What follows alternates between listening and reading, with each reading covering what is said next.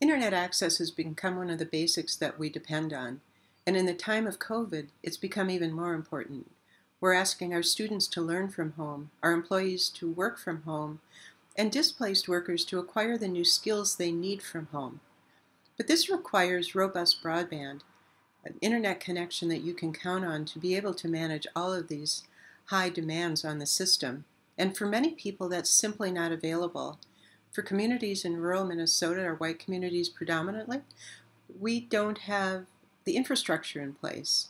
In our cities, there are many, many people, predominantly black and brown people, who don't have access. And so it's like we're saying to them, we're all going to take the train and move forward, but wait, you don't get a track. So this is a call to action to say we need to address this now. We need to accelerate our plans, make them more comprehensive, and resource them so that people across the state can have access to this fundamental infrastructure tool that we all rely on. I'm Liz Ryer. You can find out more at lizryer.com. Thank you.